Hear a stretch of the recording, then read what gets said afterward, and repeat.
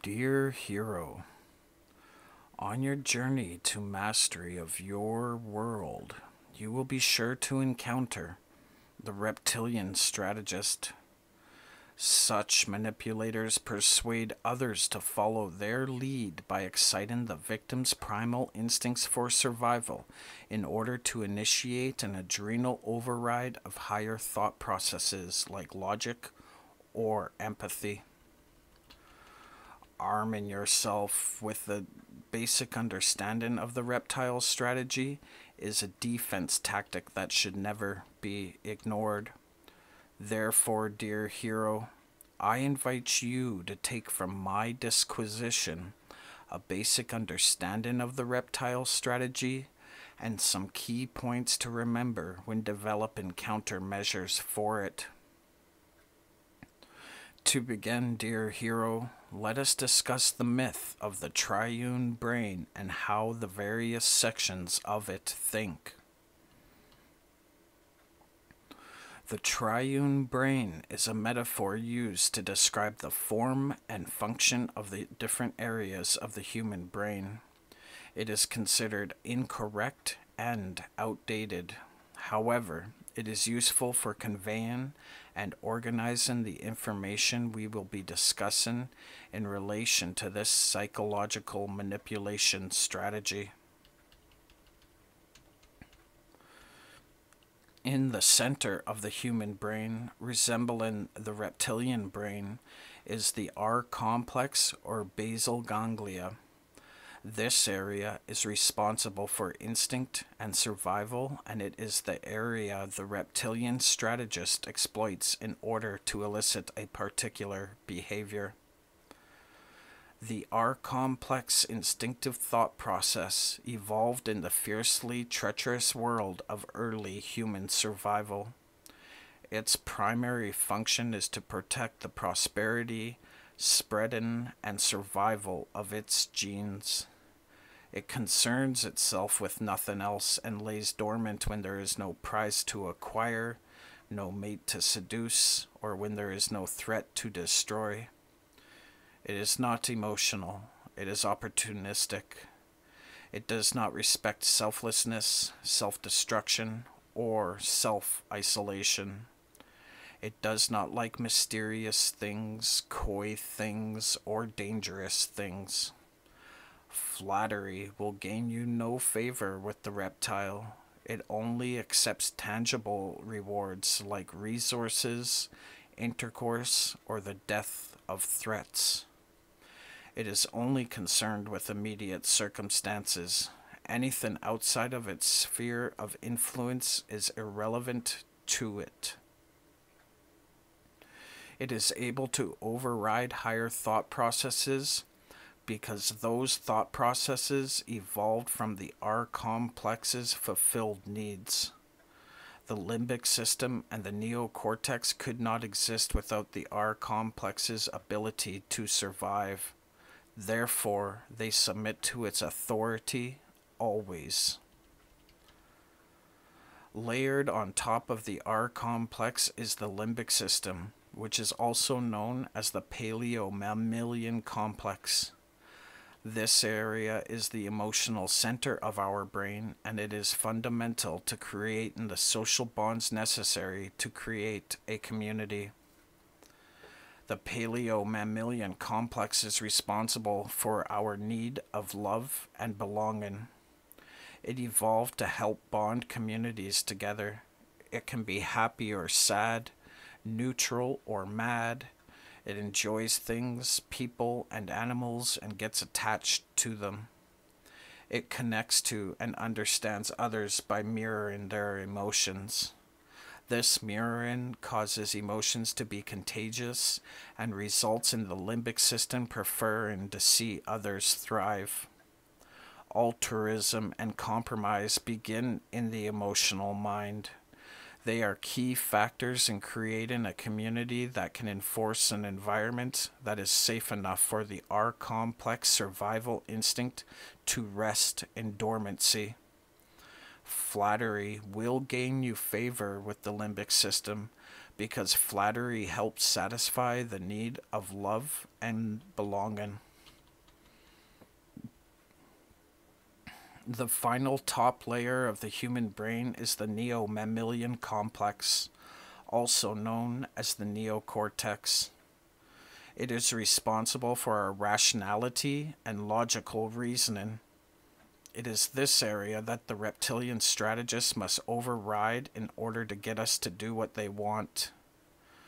When not focused on survival or riding the waves of emotion, the human mind is run by this long-term thinking neo-mammalian complex. It exists because the R complex is effective at neutralizing threats to its legacy. The neocortex has higher order needs than survival or love and belonging. It needs a sense of self-worth and self-actualization. It is a luxury of successful survival and is only able to concentrate if emotions are under control and survival needs are met. It worries about others' needs, knowing if they are desperate, it is only a matter of time before they threaten its resources or life and awaken its own reptile complex. Justice is important to the neocortex. It is a complexity that can only be appreciated by the higher order mind. The challenge of overcoming the complex difficulties boosts its self-perception or image. It likes competition. Competition helps it analyze its own abilities in relation to its community, allowing it to discover where it fits best or belongs in the social hierarchy. The neocortex is responsible for our self-control. It prevents us from acting instinctively animalistic or emotionally volatile in our everyday life. It does this because it is concerned with its long-term survival, and it knows that base order needs and emotional needs cause unnecessary clashes within the community. Contrary to popular belief, various areas of the triune brain are not exclusive to any species in particular. All land species evolve from fish, and gene studies have revealed that different species have different exposures to different durations of cerebral growth and development in each specific area. Fundamentally, it's the same brain that all land species share, and it just develops differently in each separate species. The reptile strategy refers to the legal strategy that influences jurors' decisions by exciting the primal and instinctive R complex of the human brain. Through the use of code words, survival safety rules, and dramatic stories, the strategist frames what the defendant did and the impact on the plaintiff as a direct threat to the individual, the greater community, and the future of our youth.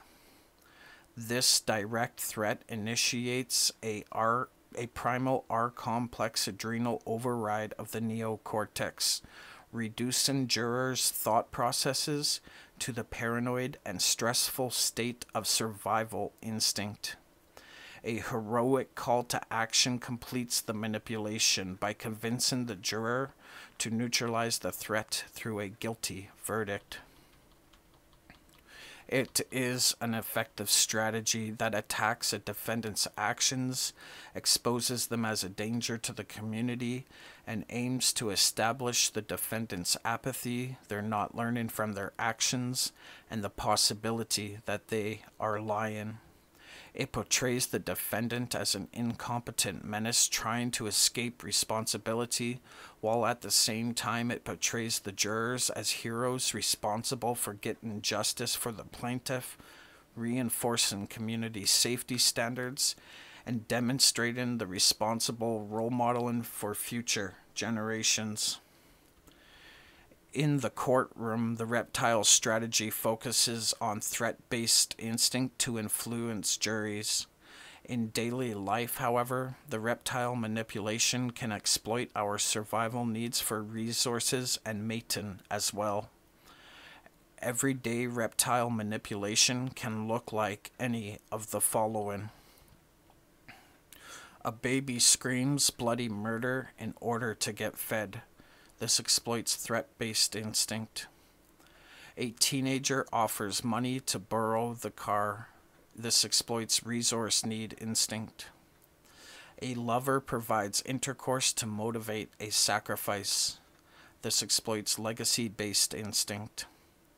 A friend humiliates another to protect one from poor purchase decisions. This exploits resource need instinct. An enemy intimidates you to receive your resources. This exploits the need for safety. A bartender flirts to receive more tips. This exploits legacy-based instinct. An ad is graphic to dissuade drinking and driving. This exploits the need for safety. A game offers a prize to encourage participation. This exploits the need for resources. We dress well for a date to be perceived more favorably. This exploits legacy-based instinct.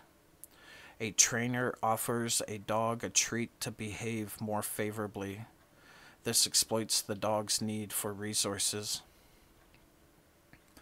The reptile manipulation strategy will frame a behavior as the requirements to acquiring a prize, seducing a mate, or as a necessity to eliminate a threat to the survival of the individual, the community, or future generations in order to awaken the R complex from dormancy so it may override higher order reasoning like logic or empathy.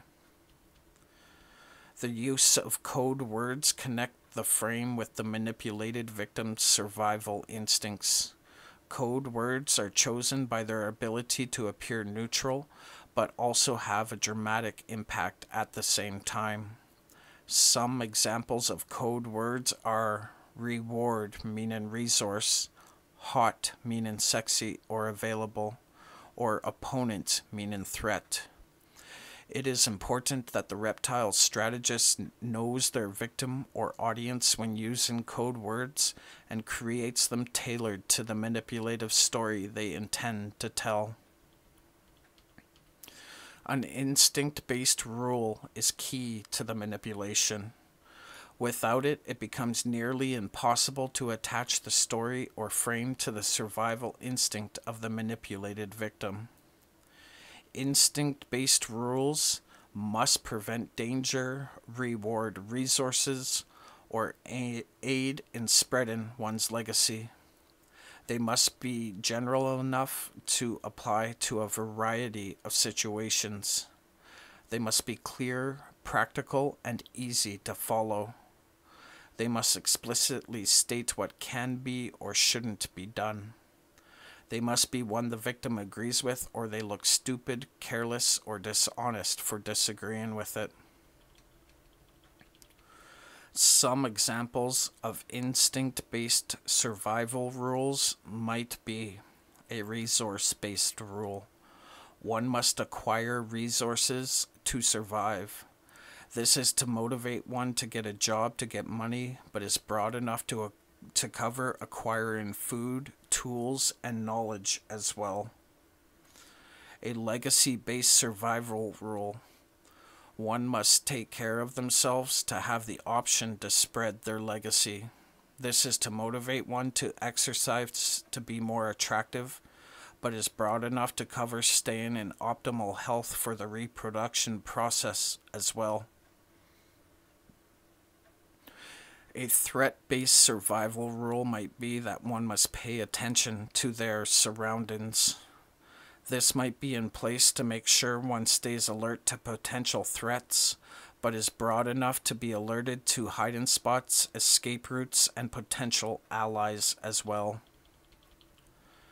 To complete the frame, the reptilian strategist may use story to convey the threat, reveal the path to a prize, or describe a seduction strategy to their victim. It allows effortless processing of information and improves the listener's ability to remember key information relevant to the manipulation. The reptilian strategist's story will not be about ethics or morality. It's about what the victim must do. It will focus on the instinct-based survival rule. It will use short, clear sentences. It will use supportive tones, implications, or vocal inflections. It will allow victims to discover the rationale for the action themselves. The reptilian strategist's story will aim to establish that the threat doesn't care about the victim, they know better, and are behaving recklessly. It will aim to establish that the resource is essential, widely desired, and easily attained through the instructions given. It will aim to establish that the maiden possibility is high, the mate is interested, and waiting to be whisked away in romance. The story will develop suspicions of the threat's honor, the resource's abundance, or the mate's patience. It will focus on the threat ignoring any risks, the victim's need for the resource, or the compatibility of the victim and the potential mate. The story will portray the threat as irredeemable, the resource as a necessity, or the mate's potential to court someone else. The story will show how further delays increase the threat, decrease the resource, or invalidates and disinterests the mate. It will show how bad the threat can be, how limited the resource is, or how wonderful the partner is. It will look at threat upon threat, gain upon gain, or how maiden leads to greater charisma. It will show how eliminating the threat is essential to the community's safety, how acquiring the resource makes one more valuable to the community, or how mating with the partner makes one more accepted into the community. Finally, the story will show how any rational mind would make the decision the reptilian strategist is recommending the victim to do. Once the story has successfully framed the victim's behavior as essential to neutralizing a threat, acquiring a reward, or seducing a mate, a heroic call to action is placed upon the victim. Simple and clear, the manipulation exploits the victim's instinct to survive in order to get them to do what the strategist wants them to do. To recognize the reptile strategy, we have learned that the use of code words and instinctual survival rules are necessary and will accompany a story that establishes a behavior as a threat to an individual or the community, as an essential action to acquiring a resource, or as a key seduction tactic. We can recognize that we are being manipulated this way when a call to action is framed as a heroic act that will neutralize these threats, earn the reward, or help seduce a mate. To help counter the manipulative control of the reptile strategy, we should remember the following. Ambiguous words are identified by context and can slow instinctive thought processing to allow higher order assessment. Focusing on happy memories or positive thoughts can slow down the heart and reverse reptile complex adrenal override. Controlled breathing can also slow down the heart and reverse reptile override and help maintain neocortex dominance in stressful situations. Sounds and smells can be used to calm a racing heart and neutralize our complex overrides. Repetition is good for easing uncertainty and creating familiarity, but can lead to contempt or annoyance. Framing the reptile strategists as an absurd exaggeration will be necessary to neutralize the threat the R complex sees or recognizes. Higher order needs like reputation or self-image can remind one that a dutiful assessment of the situation is far more preferable than an emotional or instinctive rush to act. Positive moods tend to cause less of an attention span and increase our reliance on heuristics. Therefore, it is necessary to humble oneself when dealing with others to avoid being taken advantage of. Do not be too excited, which leads to naivety, but do not be too pessimistic either, because that makes one vulnerable to threat-based manipulations like the reptile legal strategy. Keep a calm demeanor to prevent corrupting your own credibility, and aim to bait your reptile strategist opponent into emotional overreaction.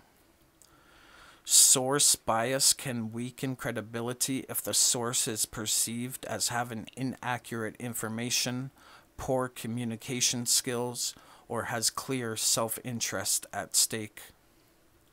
An argument, frame, or piece of evidence may help persuade a decision, but a believable story is required to assure it.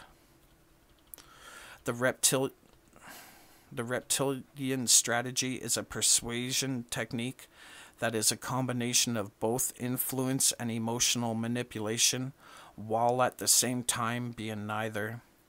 Like influence, the reptilian strategy aims to align itself with the benefits of its victim. Like manipulation, the reptilian strategy uses unconscious thought processes to guide the victim towards a particular behavior. Unlike influence, the reptilian strategy aligns itself with basic survival needs instead of higher order ones. Unlike emotional manipulation, the reptilian strategy relies on instinct instead of emotion to guide the victim towards a desired behavior. In closing, dear hero, recognize that the reptilian persuasion technique fundamentally has your own best interest at heart. It may be manipulative, but that does not necessarily mean it is entirely selfishly exploitive. For most, it is a natural way to influence those closest to them, and in many cases, it is the only strategy that people know how to do to persuade others.